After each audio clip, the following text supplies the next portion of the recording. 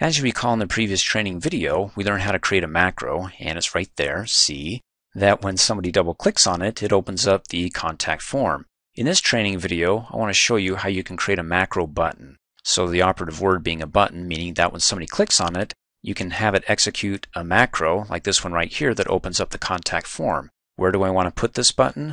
Well, in a related form, like the customer info, when I double click to open it up, and I'm looking at mountain camping, and I'm like, okay, who's the contact person? Customer number is 10, so if I double click and open up the contact form, 10, oh, it's Bob Johnson.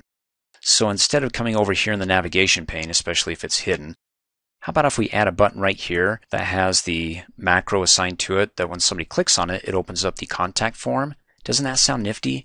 Well, it's a start. Let's go ahead and right-click in a blank area, go to the Design view, and to add the button to the grid down below, let's come up here on the Design tab to the Controls group, and there's the quadruple rated X button that, well, before we click on it, you need to know something. Let me click on the More button. That in previous training videos, when we created our option group or the combo box, by default, the Use Control Wizards was on. You can see it's highlighted, meaning that, well, when I click on one of those commands there, the wizard opens up, again, asks you a bunch of questions based upon your answers. It'll create your option group, help you create that, or your combo box. Well, I don't need any help with this, especially since the wizard doesn't allow me to assign a macro to that button. So you want to deselect it before you click on the button, and then you can go ahead and click and add the button down below into the grid. But if you forget to turn this off by deselecting it, and you click on it, and you come down here and you click, it starts the wizard. Just go ahead and click cancel, and you've got your button, which is all we really need right now. So with the button here, I don't like the text inside because what does that mean? Let's go ahead and call it our contact or contact form, hit enter, and then to be able to assign the macro here to that button, that when somebody clicks on it, it runs the macro and opens up the contact form. Let's bring up the property sheet by double clicking really fast on the border of the button, and there we go. And then you got the name of the command, and the name is for us in the design view to find it, to work with it. And I don't know what 30 means, so we can just go ahead and delete the suffix and just say it's our contact form. So it opens up the contact form, whatever works for you. Let me hit enter.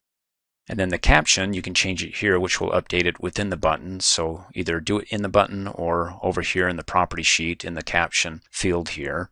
And then to assign the macro to the button, come over here and click on the Event tab, and there you go. On click, we want the macro My Contact to run.